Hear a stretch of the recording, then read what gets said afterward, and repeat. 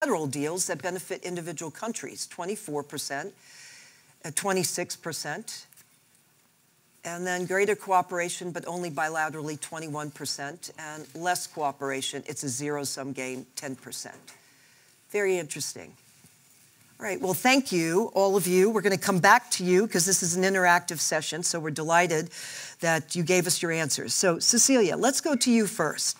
So, what's your definition? How would you characterize the global trade environment today? And where do you see it heading? And do you agree with the polling results here? Well, they were kind of contradictory, no? At least the second question. Well, I think we have two trends in the global trading system. On the one hand, we do have threats. We have increased protectionism. We have the threat of trade wars between at least two big countries.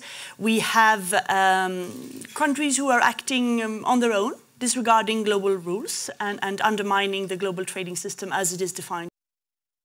We have, and I'm sure Roberto will talk more about that, we have a profound crisis in the WTO, the multilateral trading system that has served us so well and still serves us well.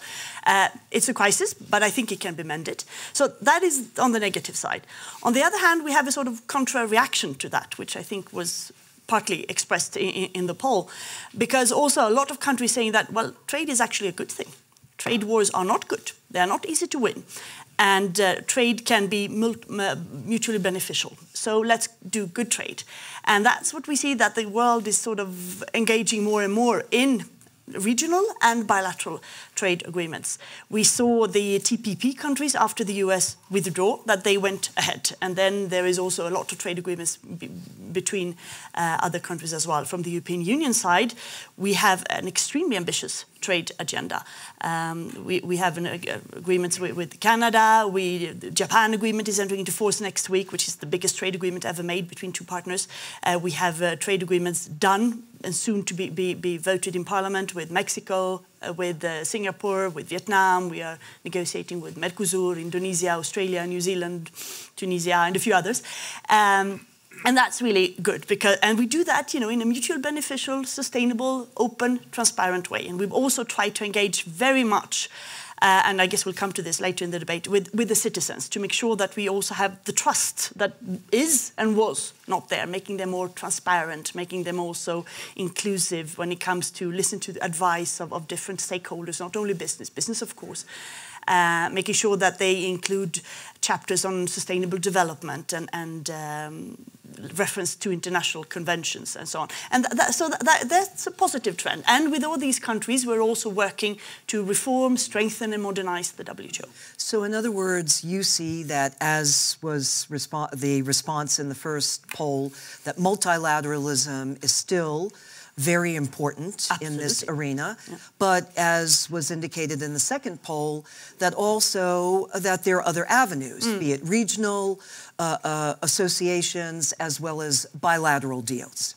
But they don't have to be in contradiction. Right. You can be, a profound believer in the multilateral system, and then, because it's not enough, you will do bilateral or regional agreements, but founded in the multilateral rules system. So that's not a contradiction. The contradiction was the last question that, well, basically it's not a good thing. We should only see what's good for us. But there are different trends here. All right. Ming Po, let's go to you. Let's get your reaction to the poll results. How did you see it? And also, I want to get in the mix another question. You know that you have a number of economies that are refocusing to become more national. Yeah. And as they become more national, what is the impact of that on businesses, basically? Can interests converge with greater openness and transparency still, even as they become more national? But first, give us your reaction to the poll results. Yeah, I'm not surprised that because there is the reality, political reality, and business reality. Actually, I'm the open up policy. China, I'm one of the typical globalization of products, because I was born in a very small town in China, and I come to France 30 years ago, and I founded Cafe Capital 12 years ago, and I live in New York. So what I see in the ground, the political reality and the business reality is different, because the company, the entrepreneurs, should be global. It's by nature, because your consumers are global and your competitors are international. So I'm not surprised that people still believe that globalization is still the way and to collaborate. Sometimes people think the globalization and the global partnership, it is a zero-sum game. But it could be a win-win situation. I'm an investor crossing China, Europe, in the US. I think I'm the only Chinese who speak English with such strong French accent. When we invested into a series, you know, in your pocket, all the euro banknote, the technology of hologram come from series. They want to go to Chinese market, since no. But since we become shareholder, I can tell you, in the pocket, all the Chinese passport, they are the technology of hologram come from series, a French SME company. We are shareholder of economies. It is a disease diagnostic machine. They want to go to China, but we are shareholder of Million. We own about 300 clinic in China, and immediately we use this same technology French company for Chinese population. And some in the same way, Chinese company Cabio, they are in the infant powered additive. They just acquire a company to better serve the local market in Australia. You know, those kind of example we can see if sometimes you need to set up a local factory in China or somewhere else. It's not necessarily destroy your domestic jobs. Sometimes it creates the R&D jobs. So in the young generation of entrepreneurs, in particular in the innovation space, by construction, they are already international, global.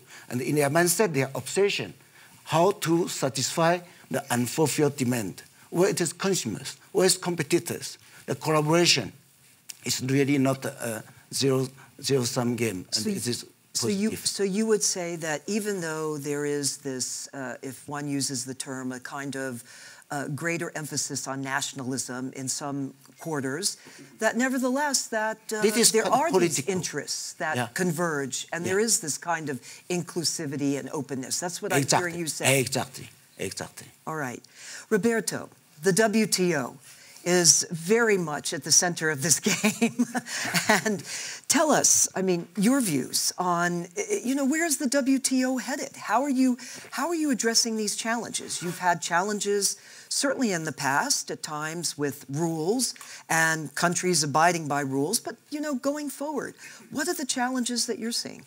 Well, but I believe, first of all, that the challenges are bigger than ever before. I mean, let alone the WTO. If you think about the multilateral trading system, which was created after the Second World War, 1947, until today, we never had challenges this big. I mean, the challenges to the system are really fundamental. In my view, and I would agree entirely with the first question response about is multilateralism viable? I think it is. I absolutely believe it is. We're working to make it even more viable. Now, I don't think that a stagnant multilateral system is viable. It has to evolve. It has to be transforming itself. It has to be changing, adapting, responding to the global reality, to a world that is changing faster than it ever did before. Now, that was not happening. That clearly was not happening. We managed to deliver some pretty important outcomes recently, the Trade Facilitation Agreement, Information Technology Agreement. We eliminated agricultural export subsidies. Those are unprecedented agreements, but although they're good, they're big, they're important, they're not enough. It's unacceptable that an organization like the WTO in 2018 was not talking about electronic commerce, was not talking about the digital economy. It's unacceptable. It's the core of global evolution today. So that's why the reform conversation began, and I think the G20 leaders in Buenos Aires made this point. The system is important. It is important to create jobs. It is important to create economic growth, but it needs to be updated. It needs to be modernized. And I think that's the challenge that we have now. Is that your biggest challenge that you would define as that updating? Is that what I'm hearing you say? I think either the system is updated or it will either lose relevance or disappear. It will be supplanted by other mechanisms that will come up. And that, I think, is a challenge for the global community. This is not a challenge for the WTO. The WTO and the global trading system is out of the picture. We're in for the dark ages. I guarantee you that. And I think it's a challenge, not for us, not for the WTO. It's a challenge for the whole global economic community. Well, let me ask you one more. What's the best way forward to achieve that? I think it's to engage, it's to give solutions, it's to try to do something. And frankly, I have a lot of people here from the private sector. It is not enough to cross your fingers and hope that things will work out for the best. No, you have to participate in this conversation. You have to figure out what is happening in Geneva, and there is a lot happening in Geneva right now that affects you, and which are the outcomes that you want to see from this conversation. Talk to your governments, talk to other companies, talk to companies from other countries, not only the ones that you agree automatically with, but talk to your competitors. Talk to people who are not your automatic, people who think alike you, but who also want to have positive results that give clarity and predictability to the trading system. All right. Christian, let's come to you. What's the impact here on the business community? You sit where you sit. In terms of the flow of global trade, in terms of where it's headed and what the challenges that have been before trade, how does that impact business?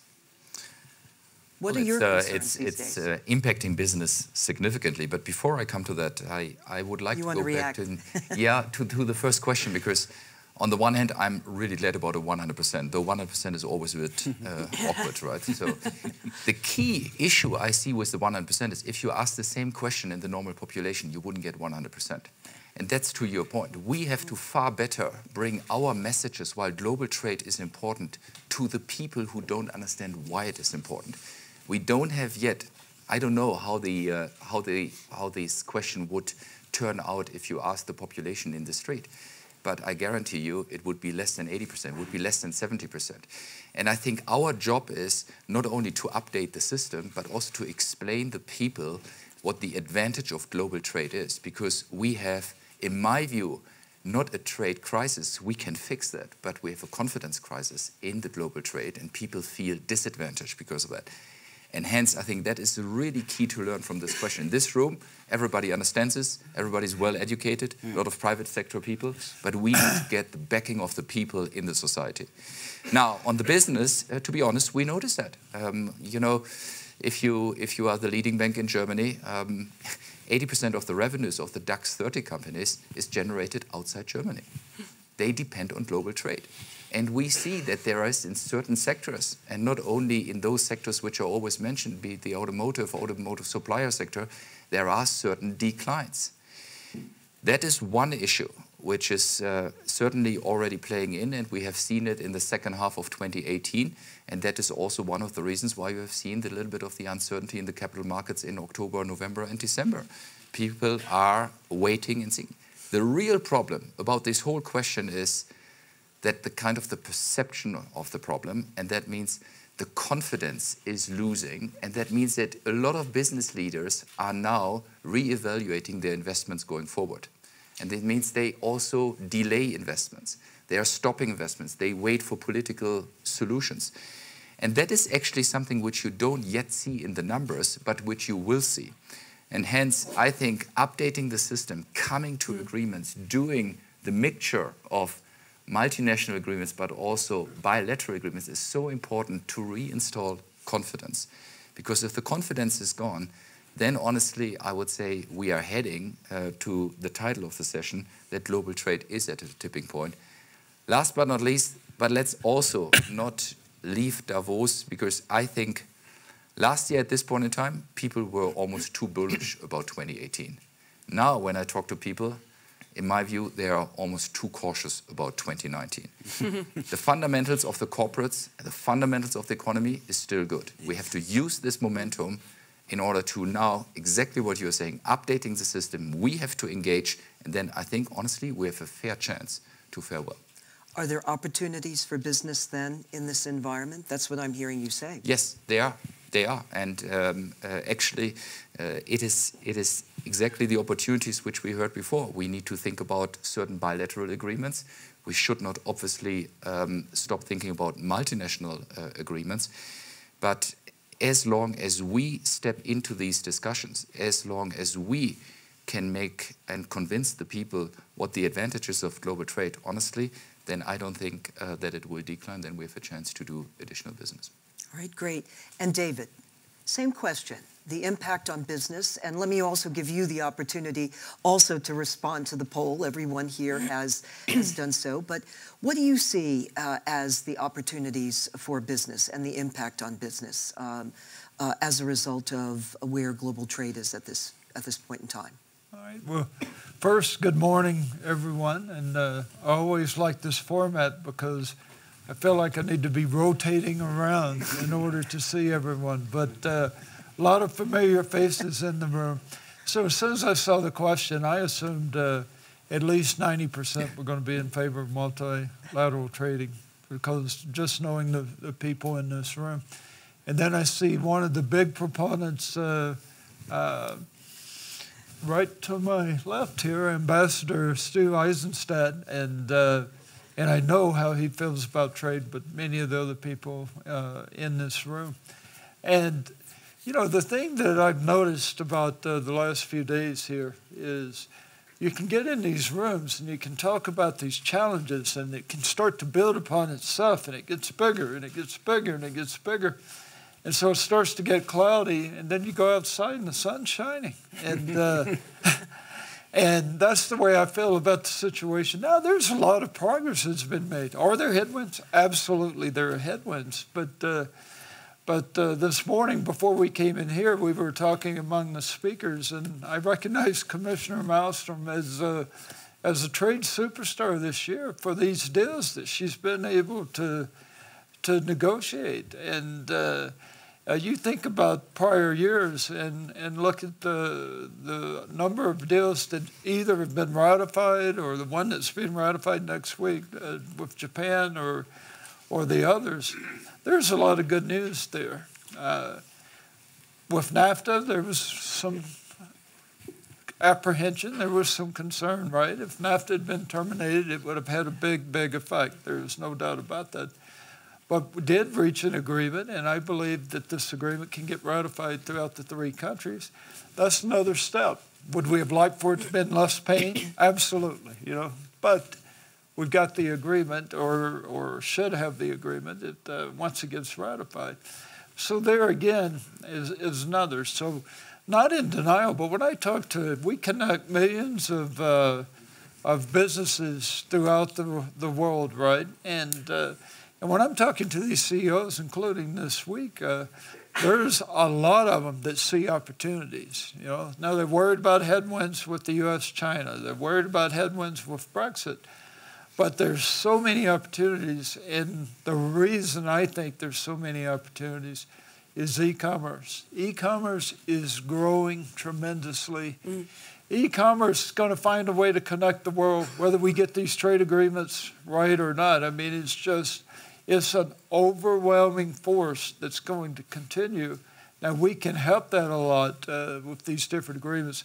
I couldn't have been in any more agreement with what you said, that we've got to have a global e-commerce agreement now, along the lines of the trade facilitation agreement, which, you know, I told you last year, I thought that you were the trade superstar last year because get that trade facilitation agreement was so important. It's a good start. And now we need to get this next one. And to hear you say it right off the bat, I'm wanting to clap for you because it's just so important to the world. But We've got to get past some of these headwinds, but I'm telling you, there's still lots of opportunities out there. But it's going to happen. The e-commerce. Actually, this is one of the good news with WTO, because the huge frustration that e-commerce is not on the agenda led to some countries coming together and saying, okay, let's see if we can move forward on a plurilateral, full agreement with WTO rules and transparency and openness, and come together. And that work has been led by Australia, Singapore, and Japan. And tomorrow there will be a decision by 66 countries to launch these negotiations. And these are, rich and poor, a variety of countries. And we hope that others will join. And that would be a plurilateral. And the first negotiation round is already scheduled for March. So it is happening. And that is good news. It shows that it's still live in the multilateral system, even if this is a little sidestep. And there are other discussions ongoing as well. So it might happen. You're shaking your head. You want to jump in on this particular No, I'm not point? shaking. I'm shaking your head in agreement. Not in agreement. I'm completely in agreement. I think this is exactly the right point. But if we talk about, I'm a little bit doubtful if we talk about e-commerce, if we talk about the whole digital world, then you know what, it brings up a completely different topic, because my home country is always criticized for having the biggest account surplus, which is true. And we can honestly, we can attack it. We could do more investments also domestically, and we need certain investments domestically. But what nobody is talking about is actually the digital deficit Germany is running with the rest of the world, in particular also with the US. So I think when we talk about trade, when we talk about deficit and surplus and who is wrong and who is right, then let's always also talk about a level playing field, and let's include everything. And then I think we also have different numbers, because the digital deficit Germany is running compared to the US is 30 billion euros a year, which is huge. If you net this one, actually with our account surplus, we are talking completely different numbers. And that's what I mean. I think we have to engage, we have to make numbers transparent, and then come with the politicians and the business leaders to agreement. And then honestly, I think the door is open for further trade. All right, well, thank you for that. Let's go to the audience now and take some questions from our audience. We would welcome it. We have a number of people here who definitely are very immersed in trade.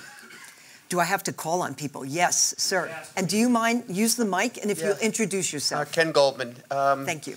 We actually, no one's really talked about, from my perspective, what really gets in the way of trade.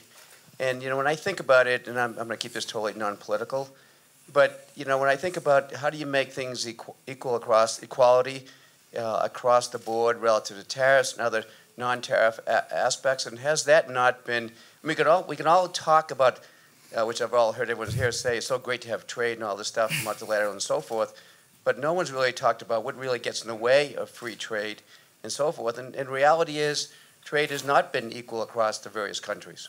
All right. I'll make that premise. All right, let's take that question, and then we'll go to you, sir, if you want to pass the mic behind you. But who would like to take that question on? Well, from our perspective, there are a number of things that can get in the way of trade. I think one clear development in today's world is that if we went back to the fall of the wall, back to 1989, nobody was challenging trade. Nobody was challenging the positive effects of trade in the economy. Today, because of the structural changes that you see, it's in certain economies, in certain countries, you're beginning to see questions about the disruptive effects of trade and a more nationalistic approach. It's not across the board, because people confuse things. Sometimes they say, well, there are many nationalist tendencies coming in different countries, etc. But their posture regarding trade is different. It's not uniform. If you look at the US, it's one thing. If you look at England, it's another thing. If you look at, I don't know, Mexico, Brazil, and other countries, there are different ways that they see trade. What I think we have now is a disconnect between the political cycle and the economic cycle. You have a political cycle of 2-3 years. For a politician, the disruptive effect of trade, the way that is easier for him to communicate to the elector, to the voter, is to say, I'm stopping imports, or I am protecting this sector more than previous governments did. And that's an easy fix. You find a foreign problem and you blame it on that, when in fact, the real problem is domestic. Yes. The real problem is domestic. If somebody lost his job with trade, fine. 3 other people got new jobs because of trade, but they're not concentrating on the net 2 gains. Oh, no. They're concentrating on the one that lost their job. And that's very vocal. So the government has to be undertaking educational programs, skilling programs, training people, and frankly, some social security net to help those who are dislocated, and then find a position for them somewhere down the road. Now, this is too complex a conversation for the voter, right? So it's much easier to say, well, trade is a problem, let's fix that, and that's it. So I think we have to have a stronger and more deeper conversation about the real causes of the disruptions and the benefits of trade, which is something that you were saying just a moment ago. We have a duty to inform people about the real benefits and consequences of trading. Ming Po, you wanted to make a comment, and then we have, by the way, we have 4 other questions from the audience. Go ahead. No, I echo what Christian said. We should really get a right education. Come back to the fundamental common sense. What it means trade. Okay, the trust. Even within a country, the trade sometimes is not equal. Look, in China, everyone knows Alibaba, JD.com. But 3 years ago, they are Pinduoduo, just born from Norway. And today, they are one of the key, second biggest e-commerce platform in China, founded by very young entrepreneurs. They are taking care of the countryside people. I come from my village. I have 8 brothers and sisters. I'm number 7. My brother and sister never used e-commerce before Pinduoduo because we use WeChat environment, and we put people to purchase together, you know. So even within country, but globally, I think the trust comes from sincerity. It's a question of surviving because I'm immigration everywhere I go, in France, in the US. So my obsession is what you want and what I can contribute, how I can help. If I treat you well, in no reason you treat me badly. So I think we should come back to maybe some fundamental common sense. I don't know how organization works, but I think the people, if you use the simple term and come back to the human being, heart to heart, I think we can build a relationship as I have built in France, because I have French family, China Development Bank, but French sovereign fund, European investment fund, all together in the same fund. Support Chinese company, French company, US company. Thank you. Trust. Just quickly, I know you want to move to the next question, but I do feel like I need to defend trade a little bit. And now, has it been equal and has everybody benefited equally? The answer is no, and we've got that's one of the discussions of these additional trade agreements, and a lot of discussion of how we need to educate and reskill people for 21st century jobs. A lot of the jobs that have gone away were 20th century jobs. But the thing we cannot forget, and I thought that you were getting there too, is there are millions of people that are alive today because of these trade agreements and the progress that we have made since World War II. There are hundreds of millions that are living middle-class lives that would not be living those lives without the progress that we have made. So it is not a perfect system. There is no doubt about it. It is so much better than it would have been if we have not done these things. But now let's look at making it even better, right? And I believe that we can. So it's a little quick commercial. Appreciate you letting me take the time to do that. Absolutely. Sir, you have the next question, and I'm going to suggest that after we hear your question, we also hear the next one, Ambassador Eisenstadt, and then we have 2 over here. Sir. Hi, I'm Jay from India.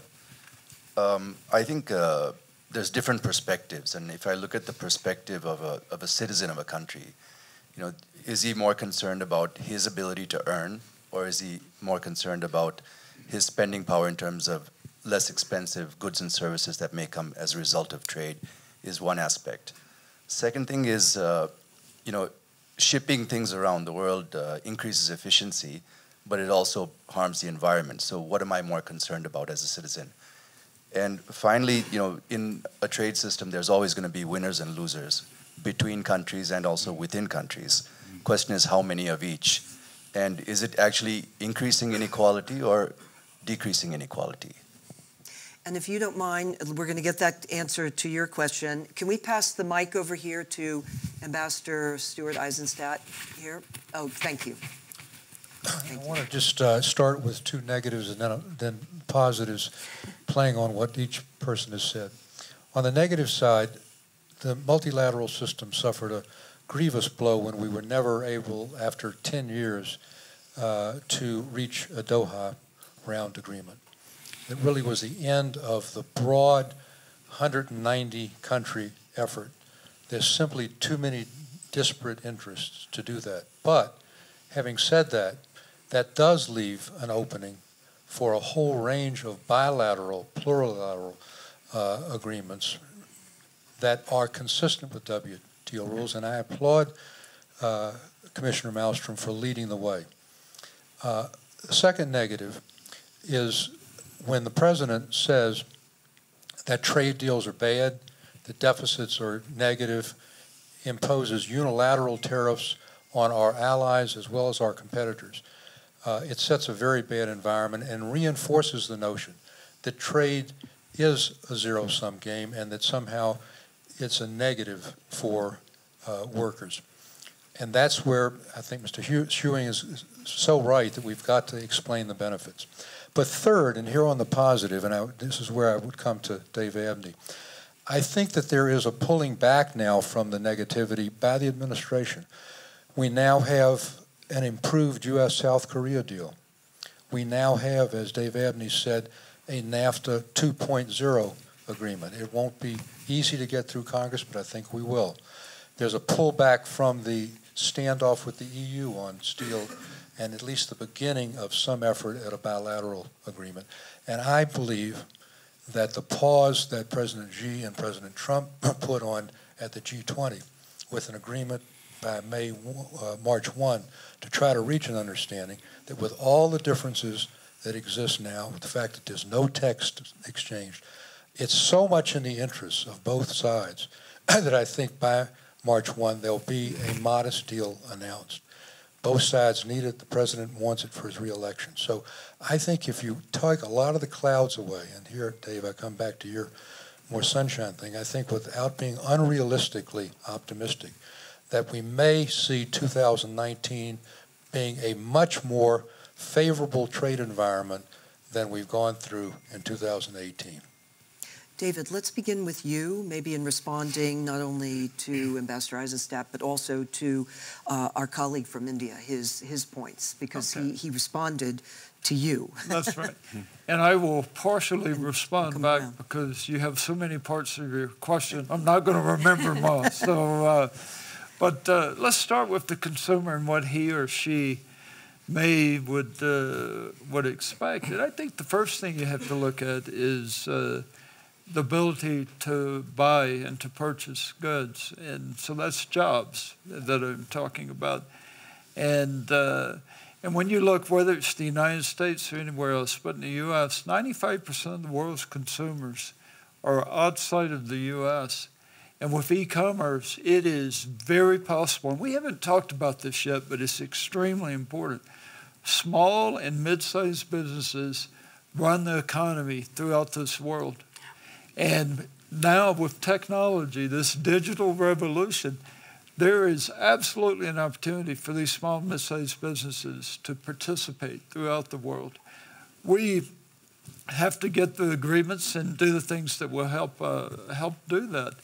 But I think first is being able to look at the opportunities, and that creates jobs. And then, yes, people are always going to be interested in the cost. But I can tell you that when you start putting tariffs on things all across the world, you're not doing anything to reduce cost. I mean, you're really not, right? You're driving costs, and sometimes you're driving costs to the very people that can least afford to pay it. And so we have to be very careful about that side of it, too. So, And we do have to have extensive training programs and making sure that the people have opportunities to participate. But we also, and if this would be probably the only critical thing that I will say about trade today, is we have to do a much better job of spreading the message of the benefits of trade. There are so many people that can talk about the toxicity of it, right, and all the problems, but there are a lot of benefits. I don't think we've communicated that message as well as we've got to continue to do. All right. Can I just make one statement? Sure. Because you go ahead, and I then think Cecilia. your second point is a little bit like what we said before, that we have to far better communicate the benefits of trade. I think, in particular, if you talk to young people, trade versus the environmental disadvantages, that's something which we also have to pick up. And I believe if we can cast not only the story, but if we convince the people that trade overall is beneficial for the economy of this world, and that overall, on average, people will actually benefit from this. We also need certain agreements that part of this benefits is reinvested into environmental issues so that you connect these two. You cannot drive it separately. And therefore, I think you have a perfect point, but we can even link it to the benefits of trade if some of the benefits is reinvested. And that's what we need to do. Cecilia, I wanted to comment on that as well, because I also meet a lot of young people, and I think this, I mean, if you global climate change is the issue that they bring up. And of course, trade has to play its part on that. And I mean, you see different consumer patterns. In Europe, there is a more focus on local consumption on certain goods, which can be consumed locally, but there are obviously others that you can't. But trade can be a part of this. We were quite advanced in having an agreement on environmental goods within the WTO. That is now paused, but I hope we can relaunch it. And the idea was to facilitate trade in technology that was good for the environment. They would take away tariffs and to facilitate that. Could be sewing systems or cleaning systems or what have you.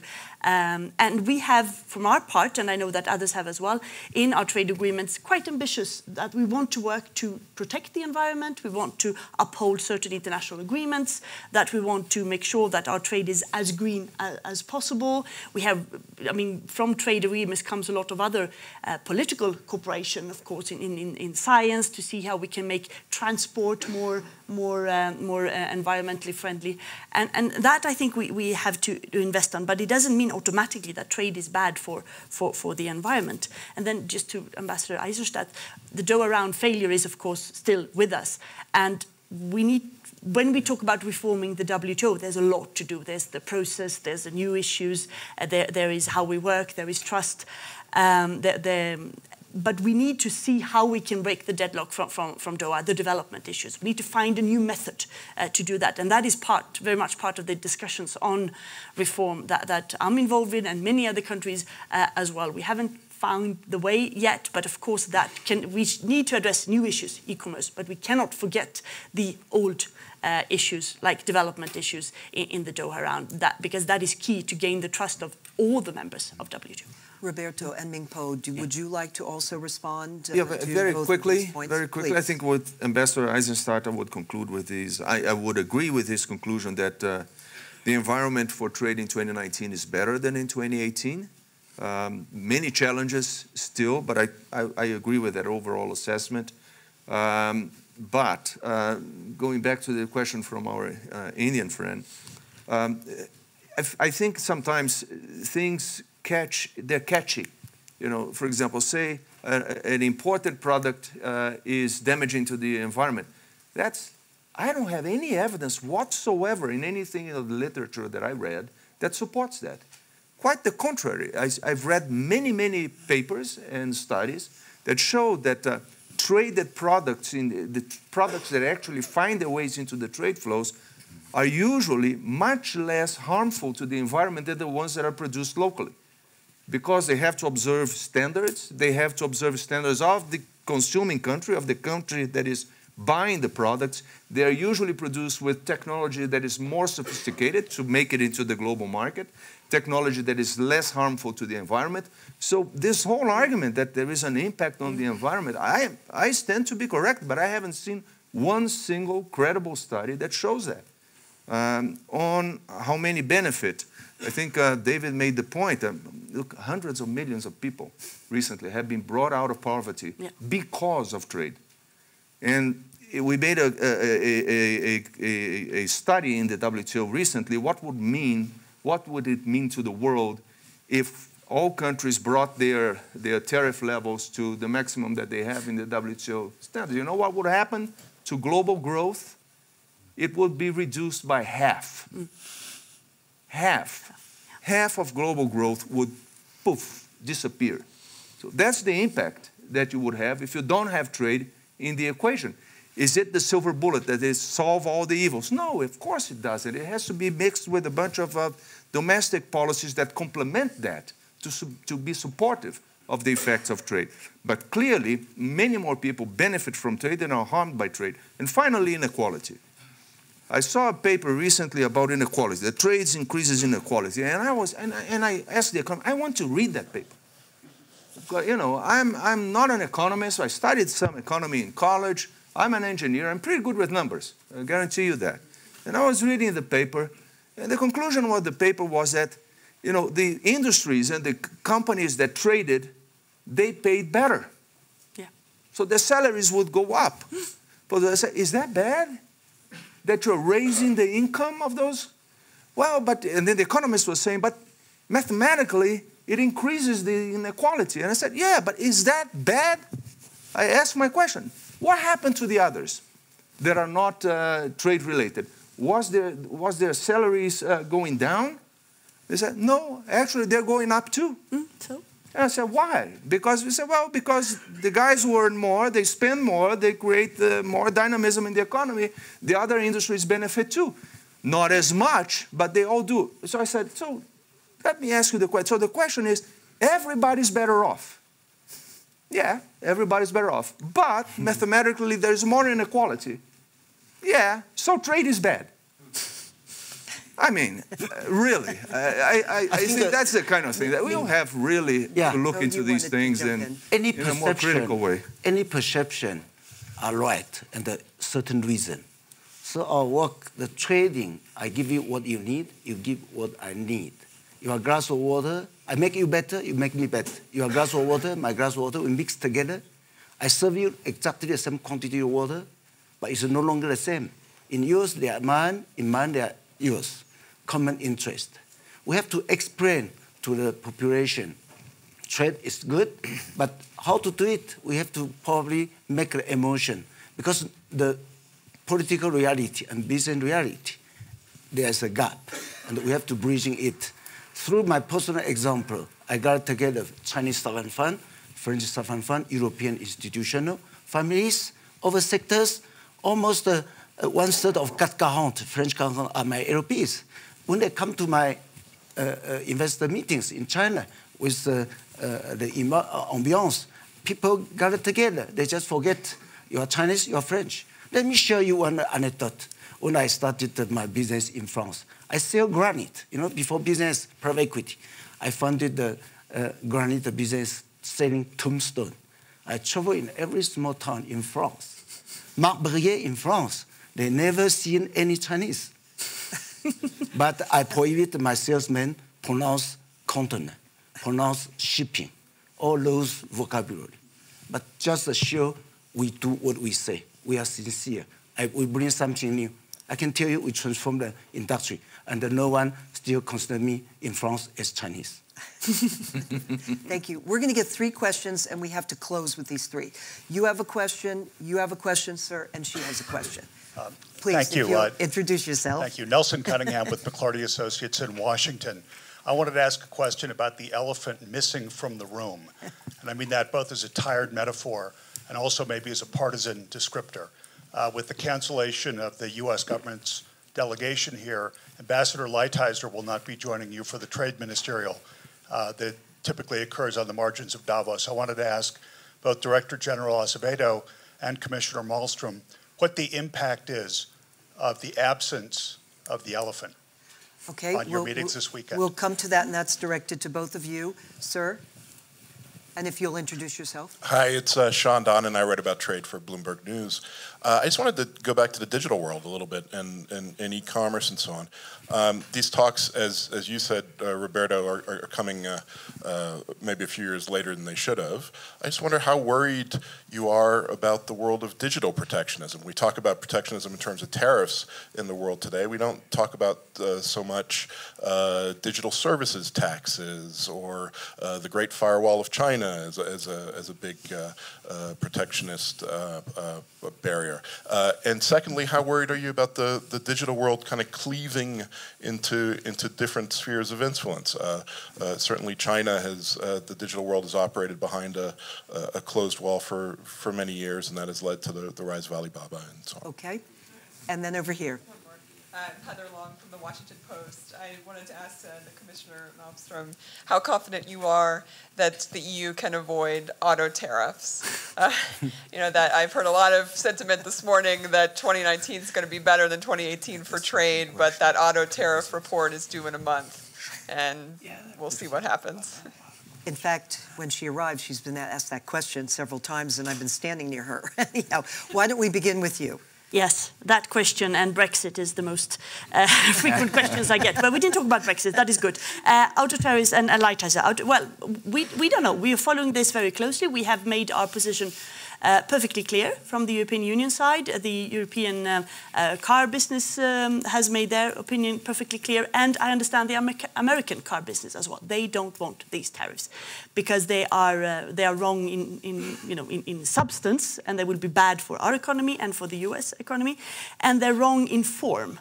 They will be, if they are imposed on us, they will be so under Section 232, which is national security. So that is implying that the European Union is a national security threat to the European Union. We can never accept that.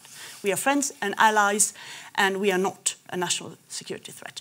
So we hope that this will not happen. In the agreement signed by President Juncker and President Trump from July this summer, we try to find common ground where we're advancing. We have made some very important progress there, and there's a process that is positive, I think.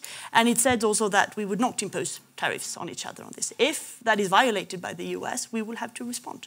I don't want to do that, but we will have to do that. But we are confident that we will not be touched upon this.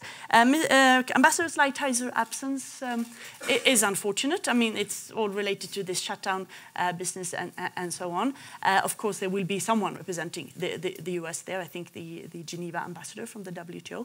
The discussion tomorrow among the trade ministers will focus on the reform of WTO, and one of the key issues there is the appellate body crisis. The appellate body, which is there as a second level to enforce the rules, which is key to all of us. It's important for the US, it's important for us and a number of other members. And that the US is blocking the appointment of the arbitrators there. This is one of the key issues where the whole membership wants to solve it. We have made some proposals and the US is still blocking. So the absence of a political level is, of course, unfortunate.